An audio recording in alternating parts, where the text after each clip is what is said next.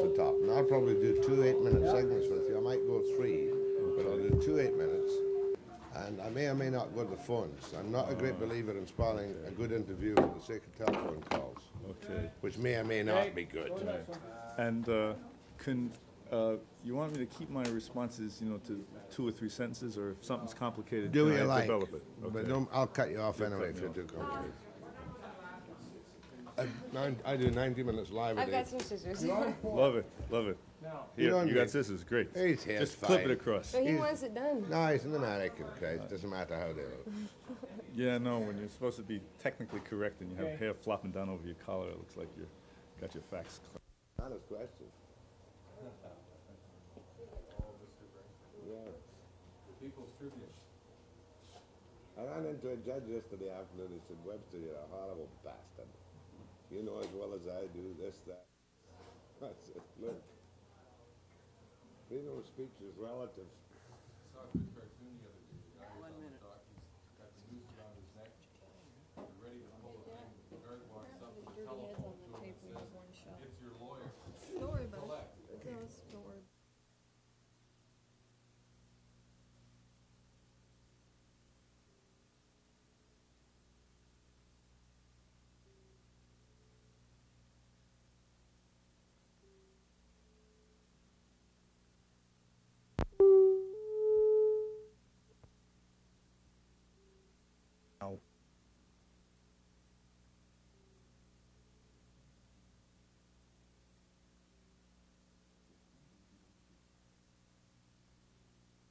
Yet some days you don't feel your of occasional irregularity.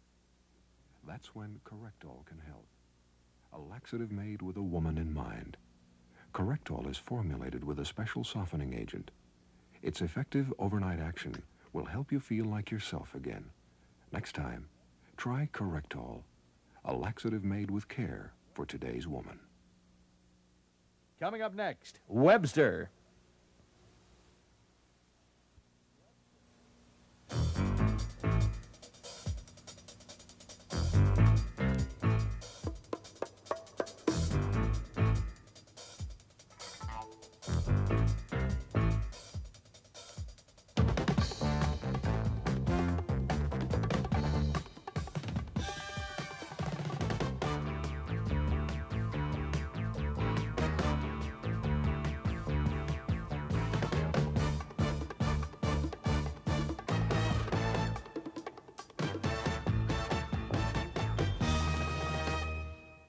Good morning. It's the day after the disaster at M Creek, in which all these people were killed and others missing.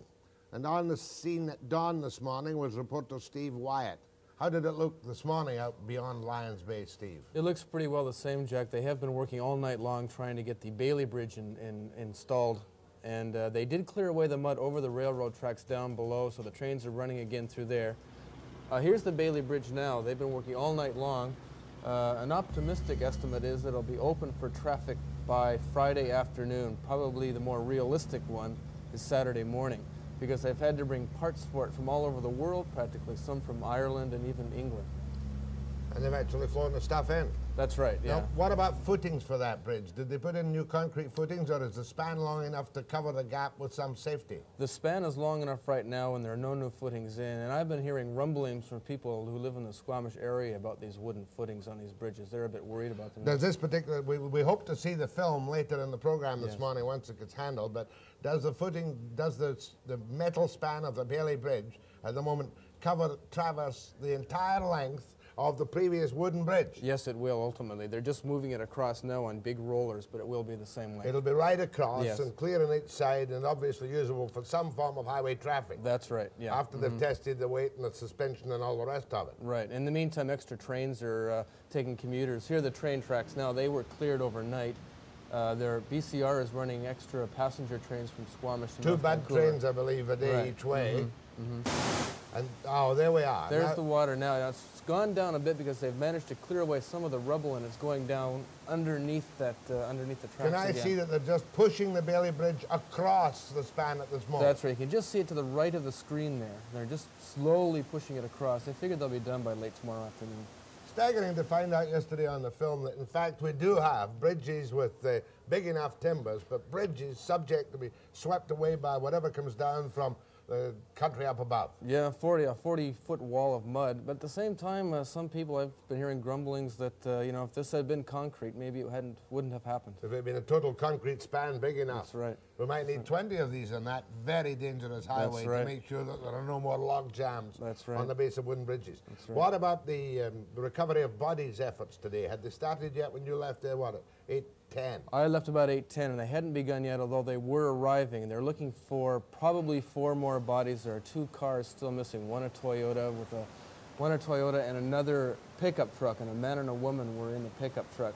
There's the RCMP and some of the railroad people still working in the area. This was shot just about an hour ago. The creek is now down to normal because it's jammed up logs. We saw some of the big fill logs yesterday, which obviously played a part in pushing out the footage. That's right. The creek looks harmless this morning. Oh, it does. It looks placid again all of a sudden. One is, I think, entitled, there's a car. There's one of the cars. That's this morning's picture. Yeah, now that's the one closest to the bridge. Now down below that, I'd say about 20 feet, there are another 3 cars and even a house that you remember was pushed saw the out house yesterday. into Howe Sound, yeah. We thought for a moment that the man had died in that house, but both he and his dog escaped. That's right. Okay, Steve, keep me up to date on it, and we'll see the film or do a reprise before the end of the program. Okay, good. Steve Wyatt. On the program this morning, we're going to have a serious session with a man from MIT, whose name is Jonathan King. And he comes into town at a very appropriate time. Although I do not support the hysteria of Greenpeace and, you know, attacking the U.S. nuclear carrying Ranger, which is coming in tomorrow afternoon. It is appropriate because in the studio this morning is Jonathan King, who is one of the scientists for peace in the United States, and who is himself a molecular biologist at MIT, and I'm sure he's going to fill us with more gloom that we don't need, but we've got to face it up to, because this is United Nations Disarmament Week. And that's the reason there have been all these huge protests in Europe. Jonathan King. After that, we're going to meet Craig Paterson, who has suddenly become the kind of outside expert in the compensation board. And I have a couple of straightforward questions to put at Craig Paterson. I don't quite know where he's at or what he's at, but he's certainly well informed on the Workmen's Compensation Board. Towards the end of the program, we'll be crisp with Crispo. But first, Jonathan King on World Disarmament Week of the United Nations after the break.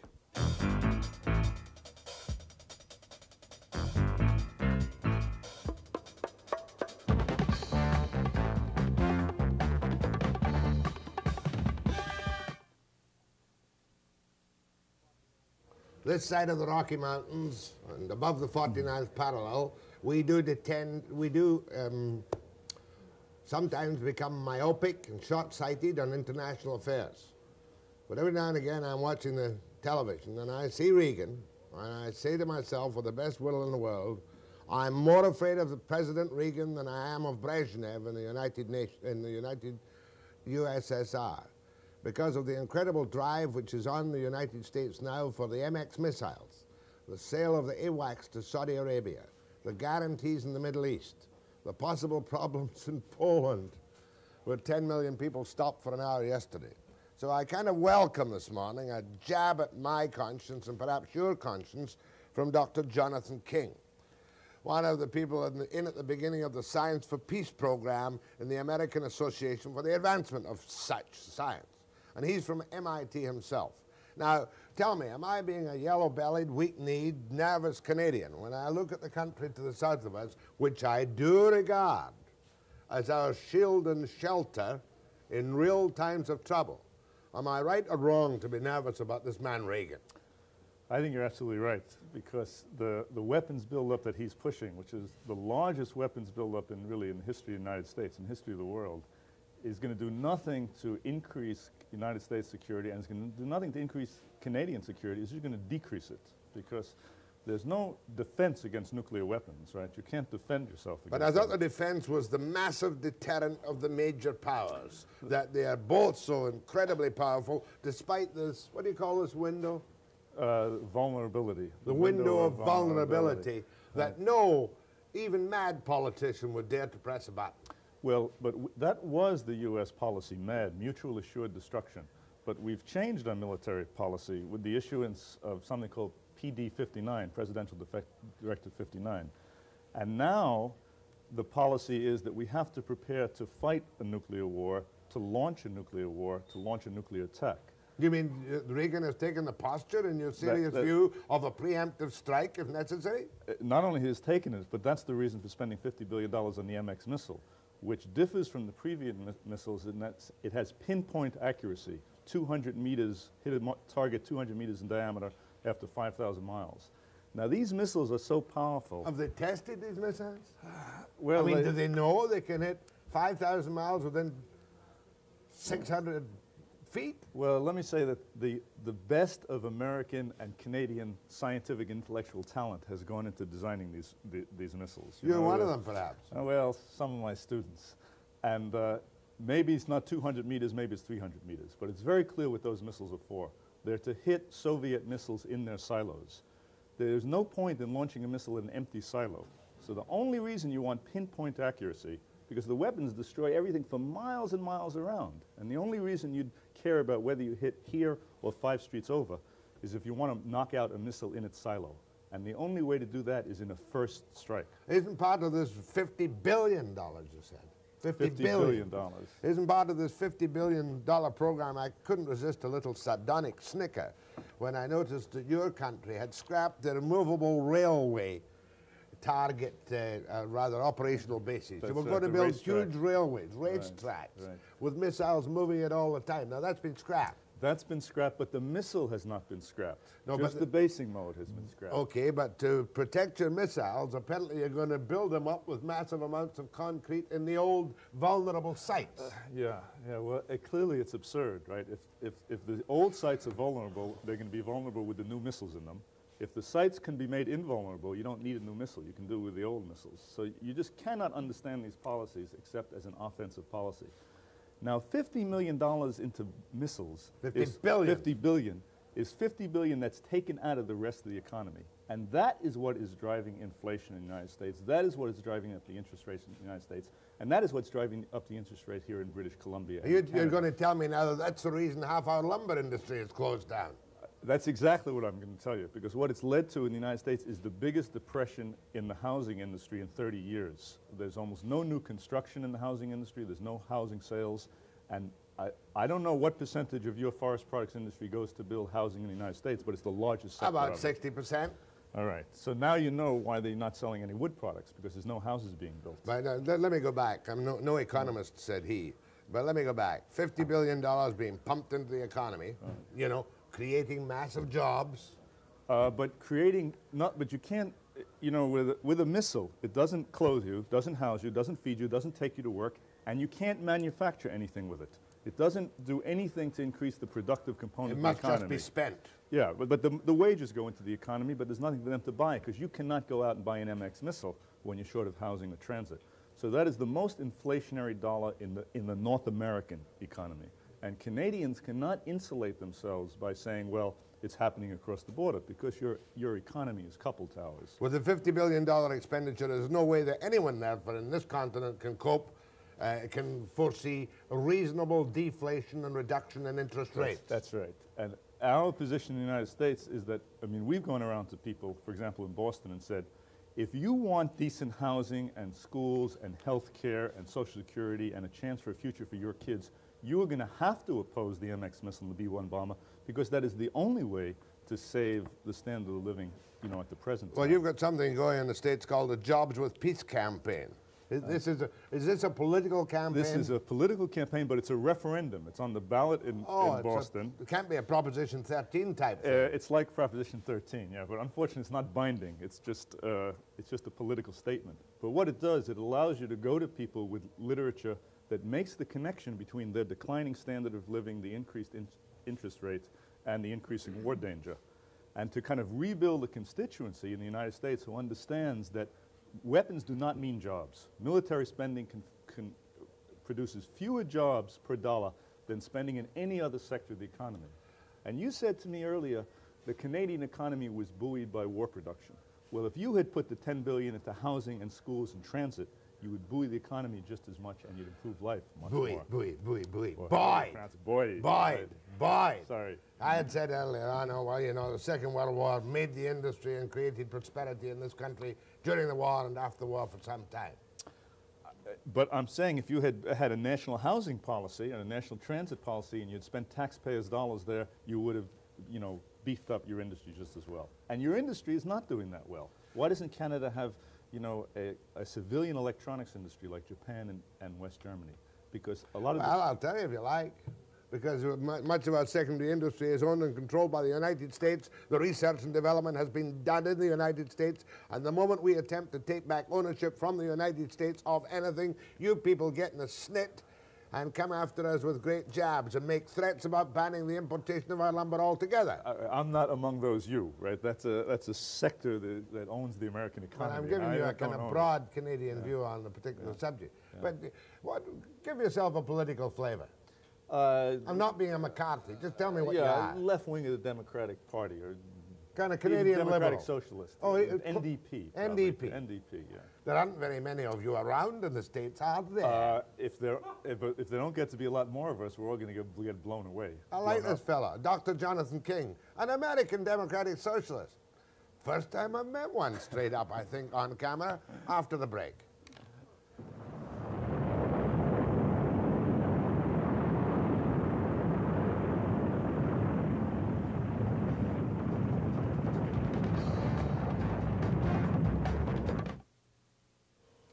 I do plead guilty to lack of action on the question of the end of the world. Who wouldn't rather be red than dead? We had a prime minister who once said he'd rather be red than dead. Oh, he was in opposition at the time, Lester Pearson. Time of the fight between our control or your control of the old-fashioned missiles. And he was castigated from one end of the continent to the other. But question, yesterday. Yeah, it was yesterday. Well, he's a hero to some of us. Lester Pearson? Yeah. He was ripped apart by Lyndon Baines Johnson, treated like a dog. Yeah, well, Lyndon Baines Johnson also got 50,000 Americans killed in Vietnam, so I'm not sure that he's... John F. Kennedy played a part in that too, didn't he? That's true, that's true. It was a policy of the government, no matter who was in there. And it was Nixon that got you out. I'm not sure it was Nixon that got us out. I think it was kind of a social movement that got us out, and plus the anyway, Vietnamese. Terrify me some more. I saw Reagan last night gloating over the fact that he got a congressional vote, I think it was 52 to 48, something like that, to give the AWACS, to sell the AWACS to Saudi Arabia. What does that mean to you? Well, look, Saudi Arabia, it's 1981 and they have an absolute monarchy, right? It's one of the most reactionary forms of government in the world. And to be put in the position where we as Americans are supposed to be supporting the most reactionary monarchy. And why? So that, you know, Mobil can have Saudi oil, right? And then when Reagan says, we will make sure that there won't be any social upset in Saudi Arabia, well, you know, that's their oil and it's their country and it's their people. And to send them the most sophisticated military weaponry that we know how to produce is just to almost ensure that there's going to be military confrontation in the Middle East. It just decreases world security. It is crazy. Well, when he said that yesterday, or when he made these commitments later on, it merely meant that the United States will, if necessary, occupy Saudi Arabia to prevent any infringement from Iran or Iraq or the Soviet Union. Is that correct? Yes, but it's more likely to prevent any infringement from the Saudi people themselves, right? Who knows what is infringement and what isn't in these days? I mean, any American I talk to up here, I sometimes wonder if he's also an agent for the CIA. You excluded, of course. Thank you, thank you, thank you. Well, there's no doubt that we're building up this huge weapons force, the rapid deployment force, which is essentially a floating invasion army ready to intervene at a moment's notice. And from a military point of view, it cannot be that the role of those forces are to prevent the Soviet stopping the oil flow. Because if the Soviets want to stop the oil flow, they just sink one ship in the Straits of Hormuz or just bomb the refineries.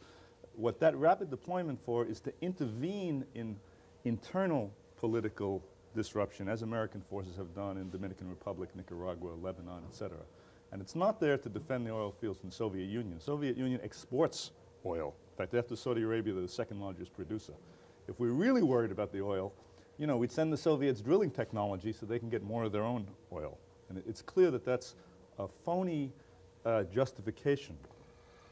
I want to get back to your jobs for peace, but I just want to ask you one question, which one normally doesn't ask.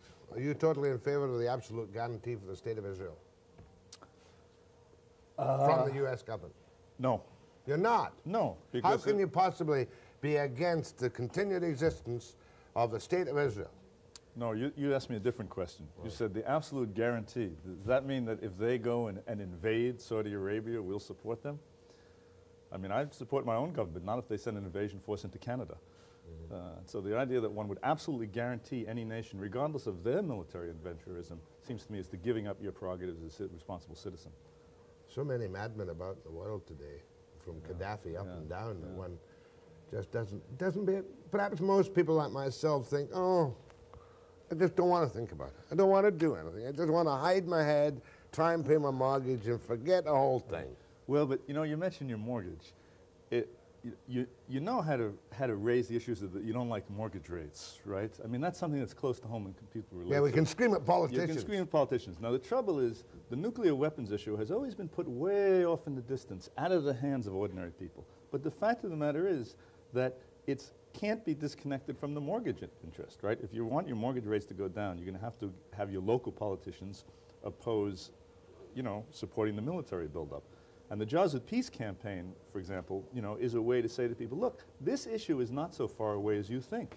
It's connected to your everyday life in terms of the economics right now, and it's connected to your life and the life of your children in the sense that if you don't want them to fry. This is what we're all looking for, though. In your Jobs for Peace, you say you want quality education, public transportation, energy-efficient housing, improved health care, and cut the amount of tax dollars spent on nuclear weapons and programs of foreign military intervention. Will that pass in Boston? I think it'll pass in Boston. But in Canada, we need something else. I mean, I think Americans need to see Canadians taking a stand, you know, calling for a nuclear weapons-free zone, supporting disarmament in the United Nations. Canada has a very strong tradition of internationalism, and you didn't build nuclear weapons, right? You could have, but you didn't. So Canada is one of the few nations in the world that which sell materials which can make them, can do reactors to India. Well, so we need and they had a bomb. We need a campaign in Canada to make sure that Canada Canada do is reactors to South Korea. I think the other one was Argentina. Your hands are not unsullied. Well, you see, during the Vietnam War, we all kept it very quiet, but the $500 million or whatever it was we got in secondary military production was very useful. Yeah. During the Vietnam War. Yeah, but you do better off with the housing products, with the forest industry's production. Give me that again on the forest. You're saying, but then who's going to, you're looking for Valhalla. In the United States or in the docile allies in Western Europe, who is not going to meet their commitments? Okay, now, first place, let's remember that in the last week, there have been the largest demonstrations all across Europe that there have been in 30 years, right? 250,000 people in London, 250,000 people in Italy and France, all over Europe. People are saying, no, we don't want a world in which we're going to get blown to smithereens in the next 10 years. Canada has an opportunity to take a position to make Canada a place where nuclear weapons cannot be transported, to make it a nuclear weapons-free zone or manufactured or sold. It has an opportunity to fight in the United Nations for an international surveillance force, to, you know, for treaties. And that's something that's going to have to start locally. You know, it's going to have to start in the Vancouver City Council and the BC Parliament and the BC Federation. I get so mad at the City Council when they pass resolutions on Afghanistan. I'm wrong, perhaps. Well, but what happened in Afghanistan didn't have anything to do with the forest products industry and mortgage rates in But the expenditure of $50 billion by the U.S. military establishment, supported by Democrats and Republicans, is what's cutting our economic throat now. That's right. That's right. It's cutting your economic throat now, and of course, you're a target. I mean, you're a military target. And if the Soviet Union begins to believe Reagan, right, what can they do? All they can do is build up similar weapons and threaten to launch a first strike against the United States, in which Vancouver will be just vaporized. Okay? And not only Vancouver, but Toronto, Ontario. Oh, well, we've got the big nuclear plant up in Washington State against our southeastern border, Hanford. We've got the Trident base. Right. I mean, you are a military target. In fact, for people in British Columbia to believe that they're not right smack in the middle of the nuclear arms race is just absurd, because they're right at ground zero. One final question. You're a member of the Democratic Party. Yes. You have no hope in the United States of having a democratic socialist government within how many hundred of years? Because of your great tradition of free enterprise and self-initiative and them as gets. As a matter of fact, there is the beginning of a third-party movement in the United States, a Labor Party movement. And at the last, for example, in Massachusetts, the last state labor council, AFL-CIO, there were strong resolutions brought in to split off the labor movement from the Democratic Party, because the Democratic Party hadn't been responsive, and to have an independent party of labor, which would also be a peace party, right, of the peace movement and the labor movement. How do your scientific colleagues feel about the political action involved? Well, the scientific community is getting into gear. And as a matter of fact, on November 11th, across the United States at 140 campuses, there are going to be teach-ins on the threat of nuclear war, organized primarily initiated by physicists, chemists, and biologists who are feeling that they can no longer be silent on this, on this use of their talent and their knowledge for destruction. and that's quite important. Dr. Jonathan King, breath of fresh air. October the 30th, that's Friday, 8 p.m., First Baptist Church, Burrard and Nelson in Vancouver. You can hear King and Lena Voklas, a native spokesperson for victims of weapon testing in the Pacific from New Guinea. I gotta say the best of luck. Thank you. Do the job that some of us don't have the conscience to do. Oh, no, you're doing your work here by talking about it. Next, Craig Paterson, after the break.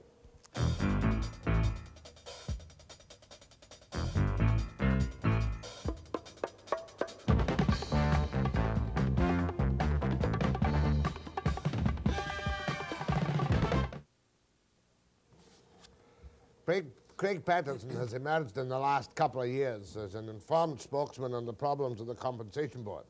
Sometimes I think he overdoes it a little bit, but I wanted Craig to come this morning, which he has done, to talk specifically about certain issues. Oh, just informally, first of all, you might explain to me, and I don't want to make a big fuss about it. I heard a report the other day about a fight over a monument for these 4 poor guys who were killed falling off the Bentall Tower. Explain that fight to me. Are you being unreasonable? Is Bentall being unreasonable? Is the Parks Board being stupid? These 4 men died that tragic death, and you've been acting for the families, right? Yes. I couldn't quite grasp what was happening over this argument about a monument. Well, I can't quite grasp it myself.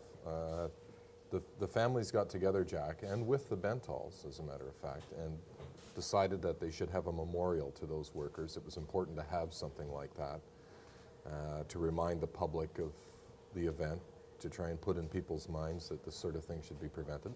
They agreed that they should have a simple plaque. It's not a huge monument or anything. It's a simple plaque, 1.5 by 1.5 feet. The Bentalls kindly agreed that they would pay for its installation. And they all decided that the best place for it would be in Discovery Park, which is that little park. Oh, a little decorative green space outside the new building. That's right, on Burrard.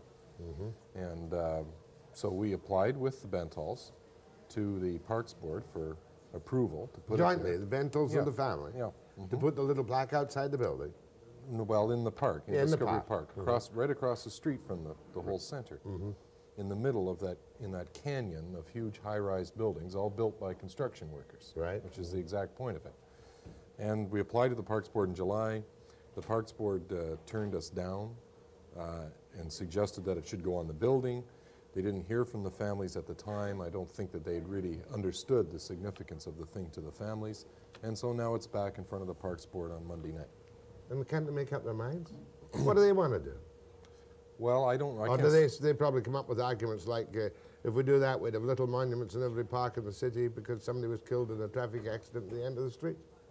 Well, we have parks that are filled with monuments now, but I'm quite sure that on Monday night the Parks Board will approve it. I'm quite sure that they will. Russ Fraser, isn't it? He's the chairperson. He's the chairman of the Parks Board. If it's a woman, I'll say chairwoman. But so that's all it is. Bentalls and the family got together. Right. Bentalls said, we'll make it. We'd like to see it there. They would have put it on the building if you wanted it, I suppose. Well, they don't own that whole square. They have joint partners that they'd have to go through. But I'm sure that if the families insisted that it be on the building site, that the Bentalls would do everything they could to make sure it was there. If it makes the families happier and the tragic circumstances, so much the better. Exactly. Fair enough. No fight on that. What the devil is happening on the Compensation Board? Well, there's lots of things happening. They've been happening for a long time, and there's going to be lots more happening, too.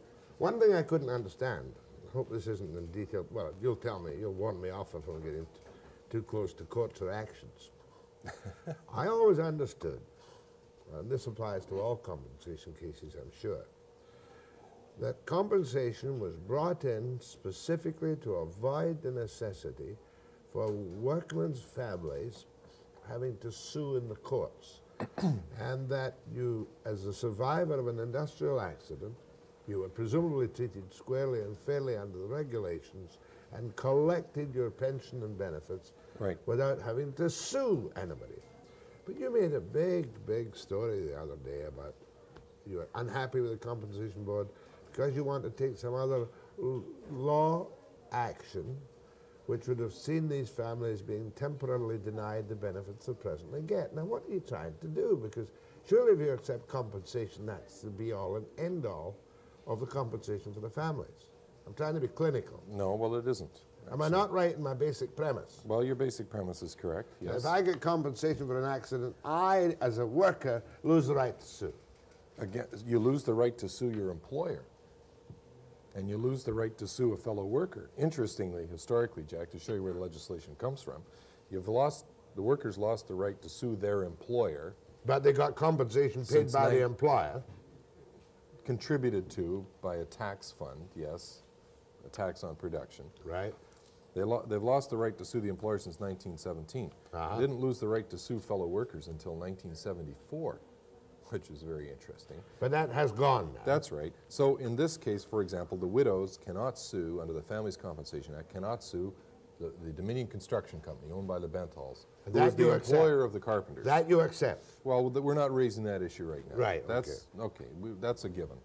However, the inquest clearly revealed that the manufacturer of the fly forms that fell off the building had improperly designed them and hadn't properly supervised their use on the job site. Got that. Okay? Gross negligence, really. Right. The jury found that, and there were engineers in the jury. Now, they are not the employer of the workers who died. Under the present legislation, and it's basically the same across Canada, the person can choose to take compensation or to sue a negligent third party. And most of the cases are, for example, your truck driver driving down the highway, a tourist from New Jersey or Seattle or somebody forces them off the road. That person who forced them off the road was not an employer or a worker under the Act. They weren't, of course, the employer. The truck driver can choose either to take compensation or to sue the driver of that motor vehicle. So where there's third-party liability, there is a right to sue. An election must be made. If the person chooses not to sue and to take compensation, the compensation board inherits the person's right to sue that third party, and the board regularly does sue third parties. Unfortunately, the board doesn't regularly sue manufacturers of defective equipment and machinery. Okay. Hundreds, if not thousands, of legal actions could have been taken in the last few years for those things and haven't been done, and that's an important prevention. The families of the victims who suffered through this gross negligence presently therefore collect basic compensation from the board. Well, not all of them, Jack. In one case, Brian Stevenson, who died, he had a fiancée. They were planning to get married.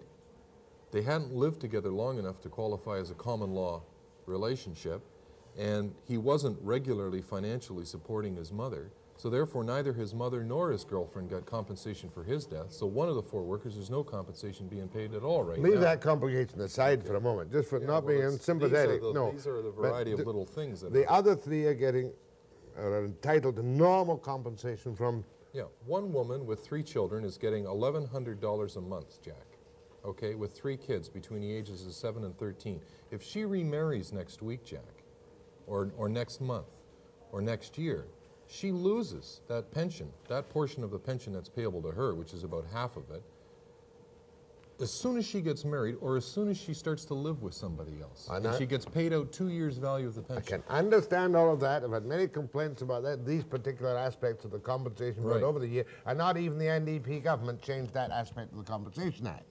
Well, right? They changed some of it, but I mean, yeah, sure. Okay, but I want to get to the basic point. Okay. What is it? Oh, what is it? Yes. It's a the variety basic point is that what you're going to do is you're going to sue the third party. Yeah, either us or the board. The board's finally agreed to do that, that we can sue. The board controls that decision, you know. Okay, you can sue the third party. In the meantime, do these families lose their current payments from the compensation board? If the normal rules applied, the families would have to choose to sue, their compensation payments would stop, everything that's been paid to them so far to the compensation board would have to be paid back. They would have to front the legal fees for the action. So what you want is a ruling from the compensation board or an interpretation that this compensation continues and monies obtained from the grossly negligent designer from outside of BC be a separate insurance payment to families. Is that right? Over and above anything they receive from compensation. I've got So, that. because if the families choose not to sue, then the compensation board will sue. If the compensation sues in their behalf, in the normal course, the compensation board takes 20% off the top of any recovery. We're asking them not to do that in this situation. And quite frankly, I don't see why they should do it in any situation. They're a public agency, and they don't charge unions and workers when they prosecute companies for safety violations. And why should they charge 20% to do with their public? Number one. Number two, if they recover, say, $250,000 or $300,000 for each one of them, okay? Let's assume that.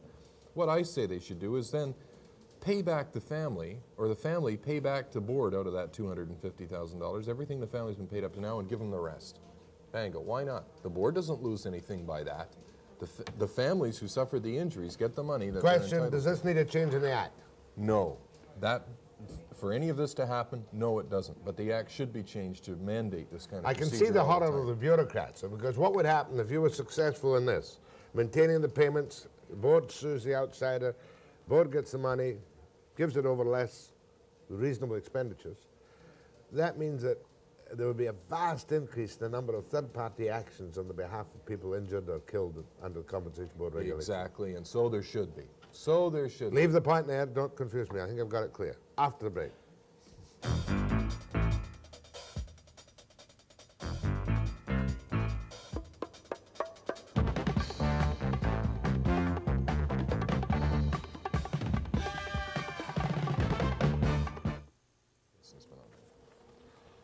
You know, I lied to what we were going to talk about. There was a decision the other day of the Supreme Court of Canada in which, correct me if I'm wrong, the court said that doctors enjoy the same status as stool pigeons, as informers, and can be protected from giving information about me to the police.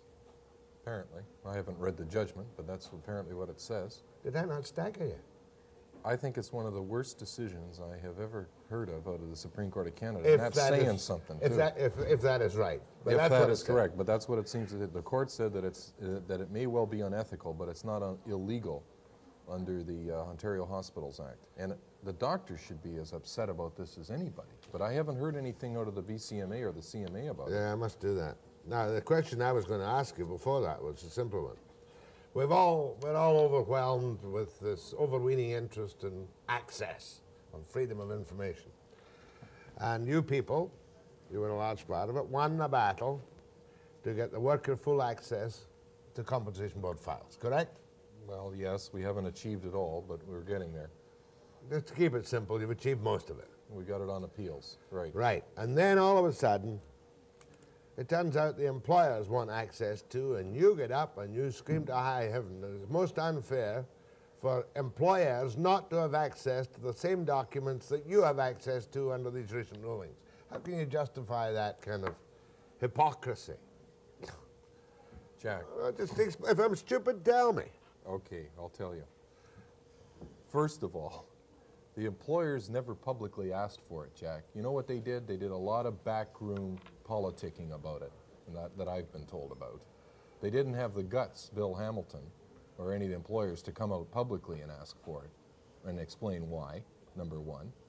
Number two, there's only one province in Canada where the employers have any form of access to the files, and that's in Quebec since January 1980, where the Quebec government passed an amendment to the Compensation Act in Quebec to allow for it.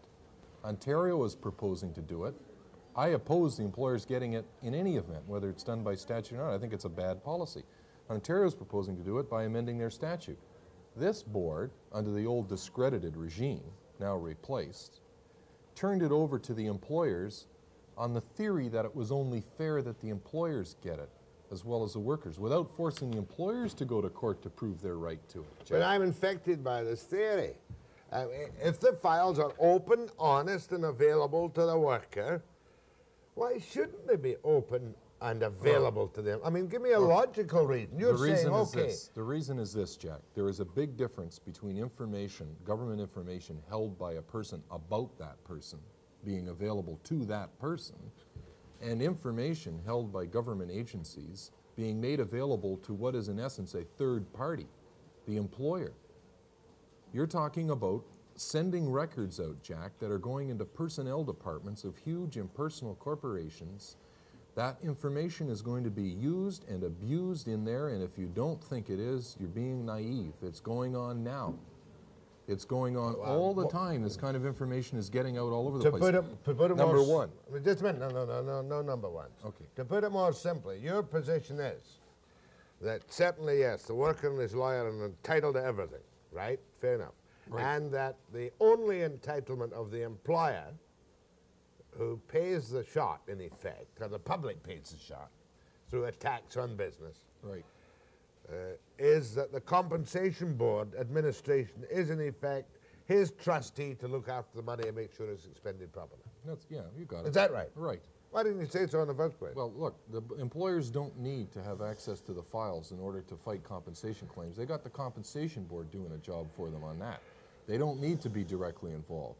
The other thing is that the employers use this information for all sorts of purposes. Yeah, I see the point. Okay, consciously and unconsciously. And Jack, have you ever seen what's in a compensation board file? Yeah. There is more irrelevant, incorrect, third-hand information in there than you can shake a stick at. And it covers income information, employment histories, how you get along with your friends and neighbors and your family, your drinking habits. Credit ratings. Everything. And a lot of it is very suspect. Well, and they just want to hand that over. Okay. Without the consent of the All worker. right, okay. I wouldn't want to see that get back in the hands of the personnel manager for whom I work. Is that your point? Exactly. Aren't you lucky that I'm around to help you explain things more clearly? Jack, I'm forever grateful. I don't want the whole inquest into the things, but I felt kind of sorry when good old Joe Miyazawa, whom I knew years ago as a union representative, got, he resigned in a hurry. What was that about? Well, the board executive director of medical services sent a letter to all the doctors of the province over his signature saying that he regretted the decision of the Court of Appeal giving workers the right to access to their files, and implied that the way to deal with that is that the doctors could phone the board doctors and have an oral conversation with them on the telephone, and that, of course, would be kept confidential. Obviously, that wouldn't wash. No, that wasn't The commissioners fired, or whatever, terminated the contract of the doctor, Dr. Gibbings. It then subsequently developed that, in fact, Commissioner Miyazawa had seen and authorized. And he had to go. And of course, he had to go. And then Little's gone. Dr. Little is now gone, yes. New chairman? Is, yes, Mr. Gibbons Art Gibbons from the Labour Canada. He takes over the 1st of November as chairperson. And there's another new commissioner, a Bob Booker. Very good appointment by Mr. Heinrich, by the way. Who's Booker? He's a 37-year-old fellow who used to work as a rehab consultant at the Compensation Board and until recently has been the workers' advisor assisting workers in claims before the board. He knows the ins and outs of the system, and he's an honest fellow who has the respect. You're the first person who's ever said anything kind about Heinrich on this program ever at any time. Well, I mean, I can say some unkind things, but I mean, credit where credit's due. Craig Paterson, I'm not going to plug your book. I'm sick and tired of plugging books. Assault on the Worker, Occupational Health and Safety in Canada. $2.95? $16.95 Canadian. No wonder you stammered when you said that. $16.95. Good book? I think it's an excellent book, Jack. It's a good source book for people. It covers stress, heart disease, industrial disease, workers' compensation, has personal histories in there. And advocate stopping smoking. Yeah. Clean lifestyle. If I sell 1 million of those, I'll have enough to go to Hawaii for Christmas. Your name's not Deverell, it's Paterson. In legal joke.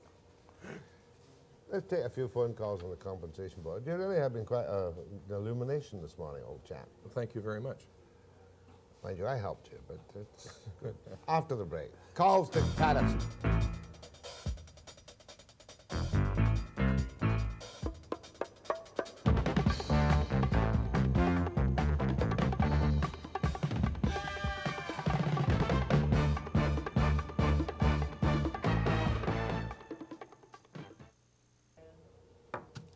John Crispo will be on later on, and he said to me just now, look, if the compensation board is trustee for the employer, and the individual employer should not see the records, surely the compensation board is trustee also for the worker, and the worker shouldn't see the records either. Well, I have my own answer to that, but what's yours? well, I can give you a legal answer that, in fact, the board is not a trustee in law, that they're a government regulatory agency. The guy who gets dumped on, especially if he doesn't have a union, is the worker. Yep. And the worker by himself, unless he can get a lawyer or he's got a union that's half decent in fighting compensation, is out on a limb and is shuffled aside as a degenerated back disease because he's over 40 or something wrong with his cardiovascular system, and they give him nothing. That's right. And in fact, a good union, apart from a good lawyer, is the best guarantee of a good settlement from the compensation board. True or false? There's been a study done that indicated that union representation has been very helpful in helping people with cases. 50% of the cases that are appealed are won. 50% of them. Now that tells me something about the basic decision-making at the board, primarily, and that is that the primary adjudication has to, that's the point you have to concentrate on, is primary adjudication, making sure the best decisions are properly made at the beginning, so you don't need a sophisticated appeal system. On telephone calls and compensation, it's almost impossible to avoid specifics. Personal histories, yeah. We might get through with some short, sharp ones on the topic. Okay. I don't know. Go ahead to Craig Paterson on the compensation board. Morning, Jack. Morning. Yeah, could I possibly direct a question to your guest there, referring to a claim? Yes, but give us the broad injustice of it as you see it without all the details. Okay, well, the thing is, I work on a tugboat, and my regular schedule is a week on, week off. And I put in a claim, I guess it was last May, and I wasn't entitled to any claim on my second week, my week off. I would like to know why that is. Well, it's because the board has internal rules of dealing with people who work that way, who work on and off, people that work in fishing, people that work in seasonal logging and that sort of thing. I don't understand it. Why wouldn't he, if he has a continuing disability, he'd get the compensation, wouldn't he?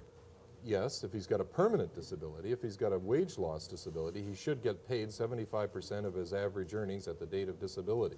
Whether they pay you every week or they pay every 2 weeks should be irrelevant, as long as you're getting 75% of your average earnings at the date of disability. Well, that's the answer to his question. Yep. What was your disability, just by the way? It was strained lower back muscles is what the problem was. The old back problems. Thanks for your call anyway. Go ahead, please. Yes, Jack, good morning. Morning. I'm not going to get into specifics, but I'm an ex-foundry worker.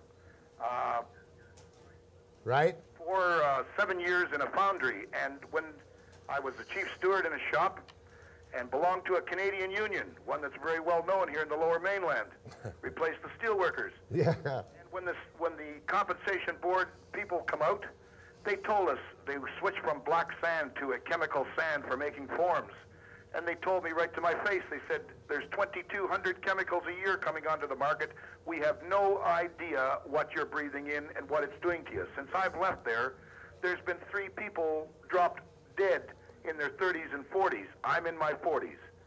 Now, what I ask you, and since I've left there a year ago, I am still coughing up black stuff out of my lungs. Now, when the compensation board people don't know what you're breathing, what is happening? Well, right up your alley in occupational health and safety and the workers' right to strike in circumstances like this. You're aware of the general circumstances of this kind of thing. I know the foundry that he's talking about, too. What's the answer? Well, the man is correct. There have been, in fact, as I'm informed, 10 or 11 cases of I think it would be more like 10 or 11 people. I'm not... That's right. That's right. Well, in that case, I understand the board has set up is at least into the scene and is aware of the problem, and they're trying to prevent that problem. But of course, the difficulty there is that we should stop toxic or carcinogenic chemicals from coming into the workplace. That's a laugh. Well, I know at the present time it is, because we don't prohibit them from coming in. There is no carcinogen, Jack, prohibited from being in a workplace in British Columbia. Not one.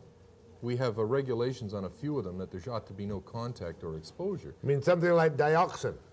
That's right. There is no carcinogen prohibited from being in a workplace in BC. Well, perhaps it's not practical to ban every carcinogenic in the atmosphere. No, I'm not saying what that. about safety procedures? Can They give you a little mask.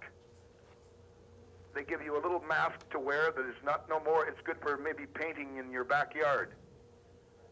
Well, that's really, when you come down to these situations, that really has to be addressed by the workers in the union at work there, in contract negotiations with the employer, and in getting the board to establish rules and regulations that apply to the whole foundry industry. And I don't know what the foundry industry has been doing about this, but they should be doing some research. So this is obviously a major problem now and for the years ahead, and it's almost incapable of solution at the present time. No, it's not almost incapable of solution. It is capable of solution. So unfortunately, the people who've got the lung problems and so on, they're going to need First of all, medical care. you must identify the poison, right? That's right. Secondly, you must have the proper precautions if it can't be banned. If it can't be replaced by something else, that's right. But we don't put enough emphasis on replacing these things with something else. Thanks for your call. One more question, Jack. Yes, yes. Yes, if I went to a doctor and found out that there is something in my lungs, what is my, to your guest, what is my chances of going to the compensation board and saying, all right, this happened to me at the 7 years that I was in this foundry? Away you go, and if it's a lung problem, I would suggest you go to the St. Paul's Hospital, the Dr. Hogg, Dr. Copeland, or Dr. Donovan up there. Thank you very much for your time, Can he sir. just do that? You're very enlightening. Much obliged. The other point, of course, is to be quite brutal and go back a little bit. I remember when the silicosis cases first came out, they couldn't prove it until the patient was dead. Is that not right? Yes, a lot of that happened, unfortunately. But there must have been some great improvements in the last few years in the handling of cases. Well, silicosis we've got a handle on, but a wide variety of other lung impairments, no, not necessarily. Okay, I think, have I taken four? Have I taken you? No, you haven't. Okay, you're the last call. Go ahead, please. Okay, thanks.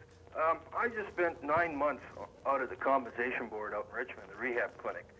And those people out there, first of all, those doctors out there are not called doctors, they're called medical officers. And there's one out there in particular that's been in a lot of trouble in this province, and I'm not going to mention... No names, no names. I won't, don't worry. Fine, I don't even like the call. Yeah. Well, anyway, I had been off 9 months. Just a minute. I can't judge it. I don't know anything about it. Anyway, you were off 9 months. What was your problem? A sciatic nerve in my right hip. And what are you complaining about? Your treatment out there? Yes, they strip you of basically all your human rights. One rehab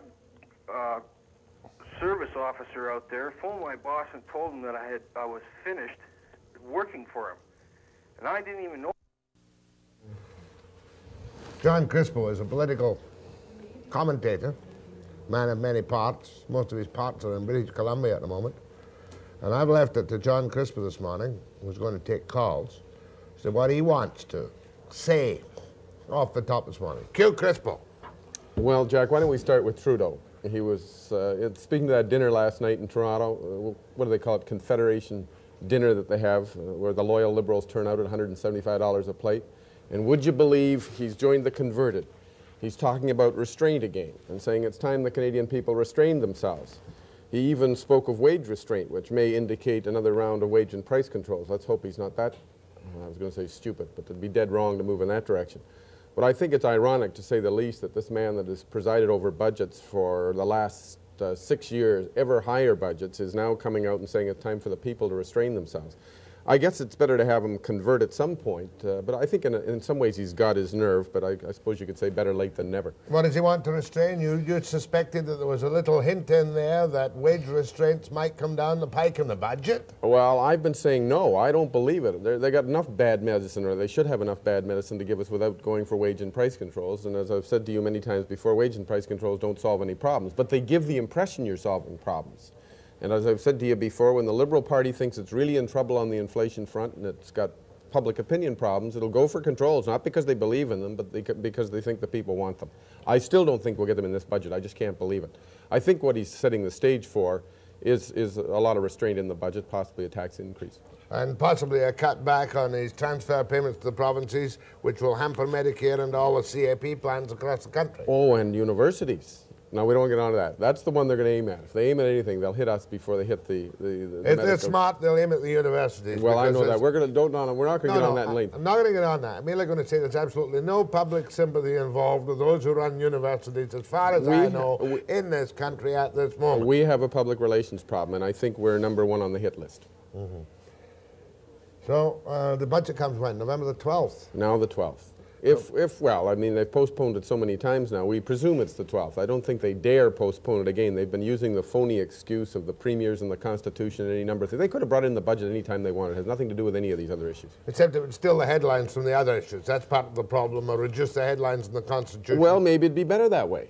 I mean, let's take the heat off the constitutional thing and deal with the real business of the country. We've been needing that for over a year now, and this would have been a blessed example, useful example. To be quite honest, I don't think anyone can deal with the business of the country in any manner acceptable to the majority of the voters in the country. Well, no, that's true. You never can please everybody, but you still have to make decisions. There's no avoiding a budget. You have to make some hard decisions, and they've got some hard ones to make. One of the hard decisions that must be made, whether it's economic or uneconomic, whether it's practical or unreal.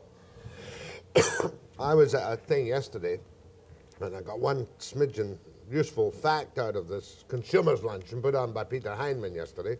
Must have cost the taxpayers a couple of $1,000s to put on this. For the consumers? Well, it was for the kind of cream of the crop consumers. Not because I was there, but because all the customers of Consumer Affairs were there. Right. You know, the lawyers, bankers, and business in town. The professional consumer advocates. Or the professional consumer recipients of corporate services, etc., etc., ad nauseam. But as somebody said yesterday, and I hope the figures are right, as of now, there are 12,000 mortgage renewals a month coming up in this country. 12,000 mortgage renewals a month. And people don't panic on their mortgage renewals until it happens to them. Right. When you get these 12,000 mortgage renewals per month, gosh, 5 months, 60,000 new ones, the consumers get another job, cut all their consumer spending to meet the mortgage. Exactly. Ipso facto, I would expect political reality will dictate, that's a good phrase, a subsidized mortgage in the federal budget of some kind to take some of the cream off the pie for the banks. Well, there may be something, but it's going to be costly, and they don't have that much money to spread around. You're citing the accurate figures. And I'm very much aware. There was a meeting, was it earlier this week, of what I would describe as 1,000 tiny Tory twits in London, Ontario.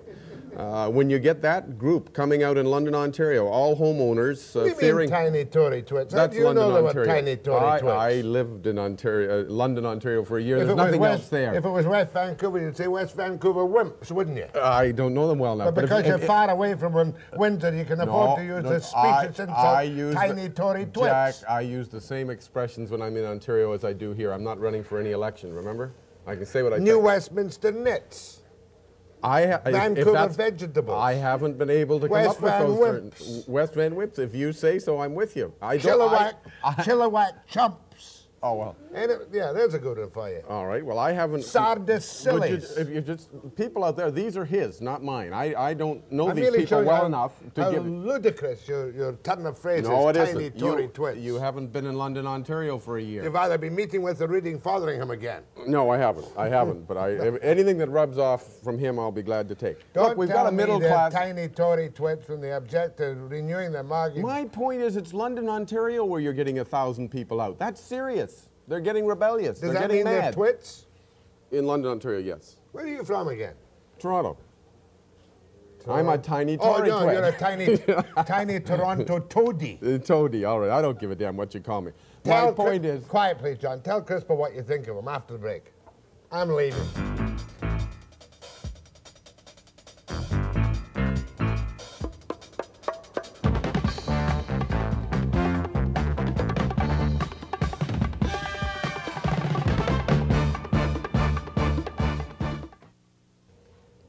Significant, there are not many calls, but there are some here. There's nobody from London here.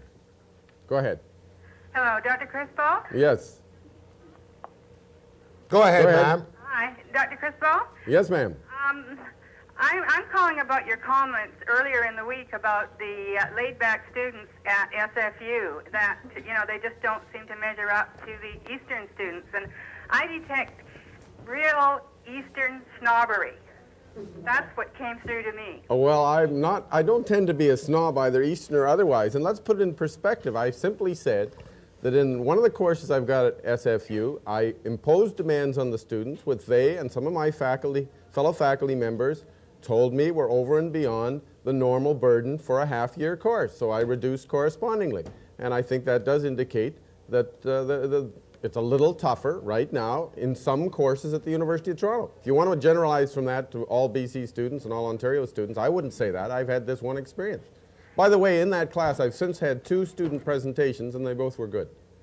Great. That's all I wanted to say. It's just that when an Easterner comes out here and he talks, it's always the same thing. A few years ago, a lady politician was out here who left her field and sailed out here, and she was a lovely woman. She's passed away since.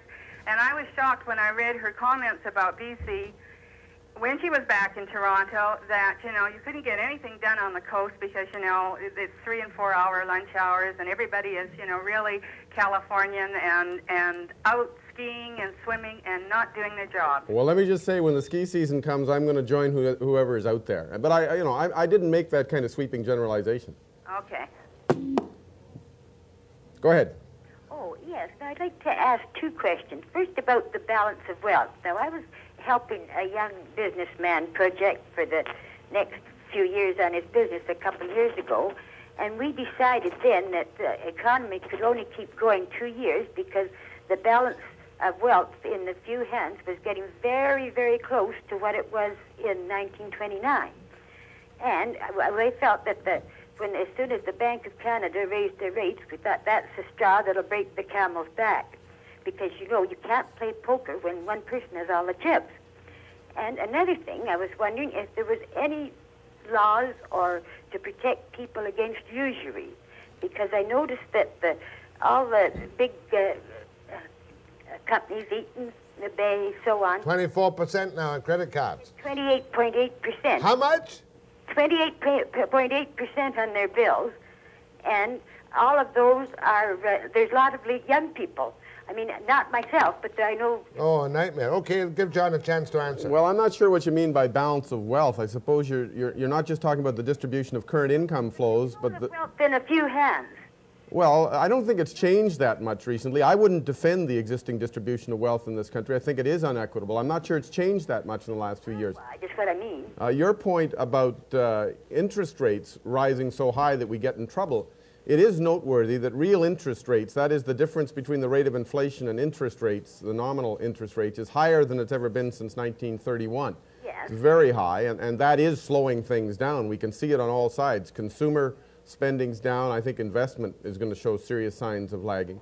And if we persist with these rates, we obviously are going to slow things down, but we've been doing that deliberately to try to stop inflation. We've got a terrible dilemma on our hands. But we haven't yet come to the situation which I found in Britain this summer, whereby people, when they get their paycheck, go out determined to spend it all because it's going to be dearer tomorrow. We haven't quite come to that stage. No, we're not there. People are still saving in this country. You're worried about the future. Yes. So I don't think it's quite as dire as you're indicating, but if we project these high interest rates too far into the future, we'll have real problems. We've got to solve the thing fairly soon. Thank you. Nobody knows how to solve it, of course, but we've got to solve it. We've got to impose demands, one of John's favorite phrases, to solve. No. I've never said impose demands. There's a whole host of things we have to do. There is no one simple answer. There's very few things in which we're doing in this country to tackle it. Go ahead. Aldergrove, go ahead.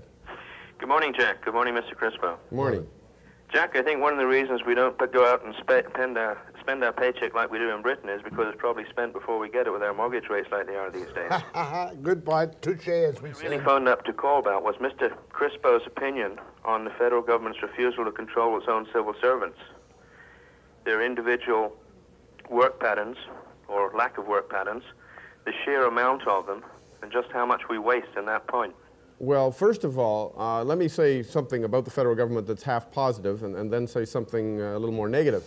I think the recent records show that they have been holding the line on civil service appointments. They're still increasing them, but nothing like the rate they used to be.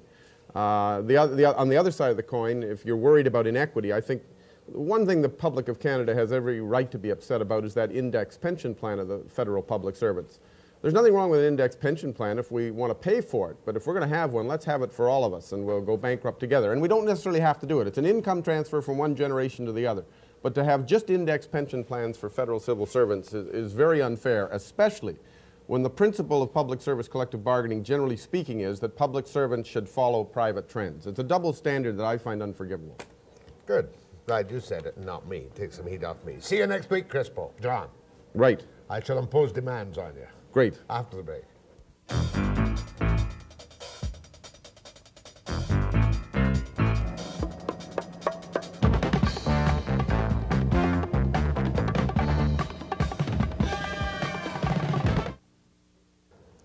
The search is underway at the bottom of M Creek on the highway beyond Lionsgate to Squamish. No further bodies have yet been found. Reporter Steve Wyatt was out there this morning with our camera crew. This is the first thing we saw this morning, Jack. Work crews have been working around the clock trying to install a new Bailey Bridge over M Creek. That's the creek that flooded out. They expect to have it done perhaps tomorrow afternoon, probably Saturday. There we can see the Bailey Bridge just coming up from the right-hand side. And now there's one car. Now that tailgate, they're still looking for the truck that it belongs to, and it's probably in the water. That's a searcher there going down to the water now. You mean a truck apart from that blue car, That's which right. I haven't seen A on pickup the truck coverage up to they're now. still looking for. What's happening here? Train tracks are open again, and new passenger trains are going through, added ones to get people down to the lower mainland from Squamish. That's one of the cars yesterday, and this blue LTD, 4 people were inside, 3 survived miraculously, and Brian Coxford of the NewsHour talked to them yesterday. The bridge just crumbled, you know. There was, you couldn't go left, you couldn't go right. It was pouring rain, it was pitch black.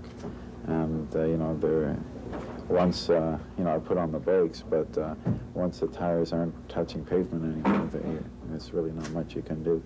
It just sort of nosedived into the hole. You tell us, Joe, your thoughts and, you know, just sort of what you saw and what you were thinking at the time. Well, there wasn't a lot of time for thought. You know, I figured, you know, it's a totally uncontrolled situation. You know, there's nothing you can do. Just sort of wait until we hit the bottom and then just, you know, try to pick up the pieces from there, see what we can do. We rolled, like when we started going down and rolling the second time, I thought we were going down the river. Everything just flashed. I thought, no, I'm pretty young to die. I didn't want to do that sort of thing. I don't know.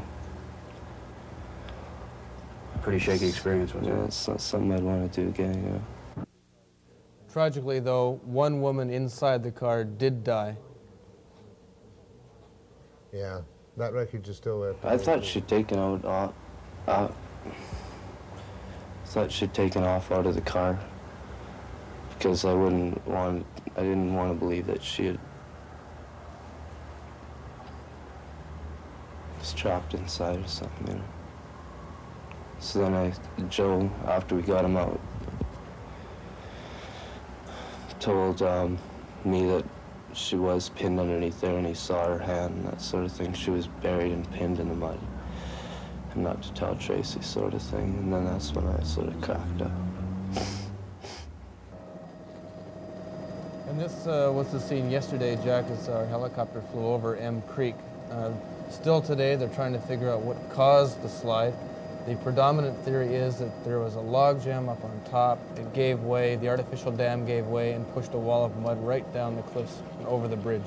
The terrifying thing is that the creek, after it cleared itself by knocking out the bridge, I mean, you're fairly high up on the mountain there, is still, at the bridge level, a fairly small, kind of inoffensive creek. That's right. But you can see if there's a log jam anywhere up the creek, whether it was natural or caused by logging, and into some kind of natural bowl, in no time at all it would fill itself up into a massive collection of water, sweep down in a solid body with the mud and the rocks, and that would be that.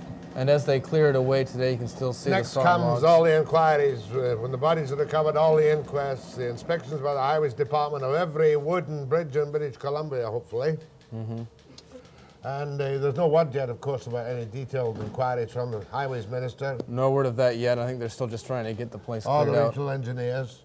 And I don't suppose, as of this moment, there was any way unless you'd had a watch on every bridge every night because of the heavy rain to know whether or not there was a build-up there. Well, that's right. I mean, there's no way of telling, although they do patrol the area up above the road on a regular basis. Yeah, When it goes, you can't. And the rain. Heavy rain, completely heavy rain, no indication on the bridge until the underpinnings went. No. I must say, though, that I know that there are a fair number of wooden bridges of that trestle type throughout British Columbia. And especially along that one road. There are 2 more, I believe, on that Yes. section of the highway, wooden Yes. bridges.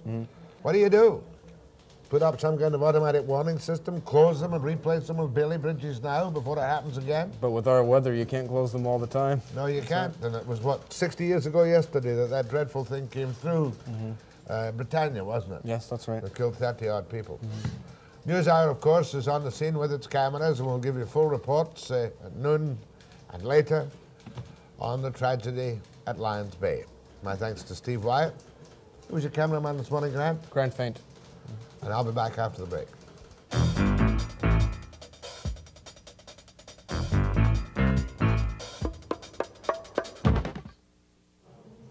Just a couple of things I want to check with you, Steve, who was out at the M Creek disaster this morning.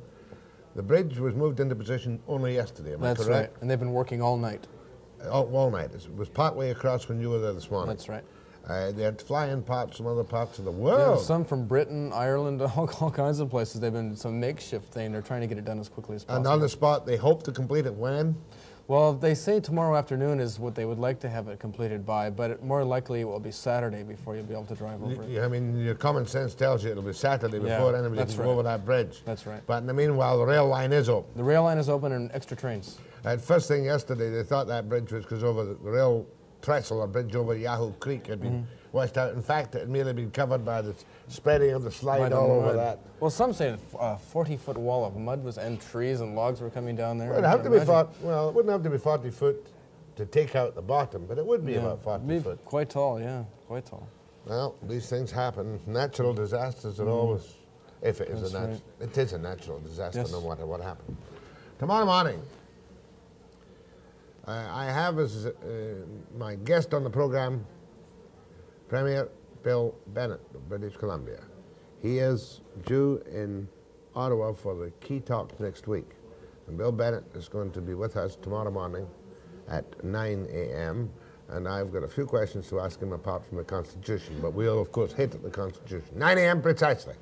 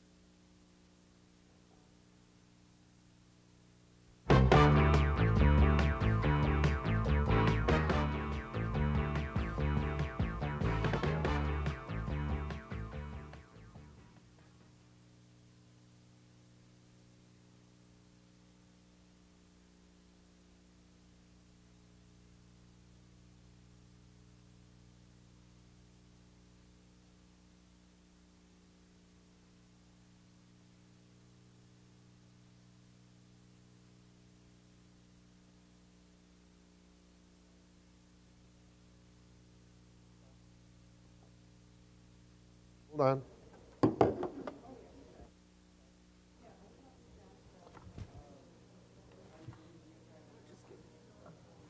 Gonna make me a little.